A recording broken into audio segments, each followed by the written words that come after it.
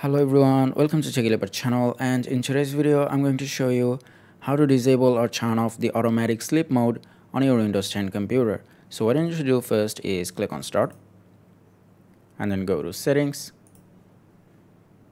Now from the top left, click on System. Now from the left, click on Power and Sleep. Now here you will see two options. The first one is Screen and the second one is Sleep.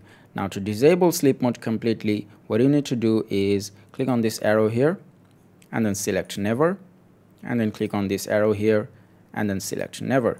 Now this way your computer will never go to sleep.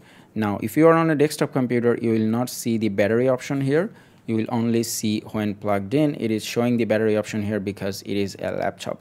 Now I've just set this PC to never go to sleep, but the screen time is set to 30 minutes, which means that the screen will turn off after 30 minutes. Now if you don't want your screen to be turned off either, you can just click here and then select Never, and then click here and then select Never.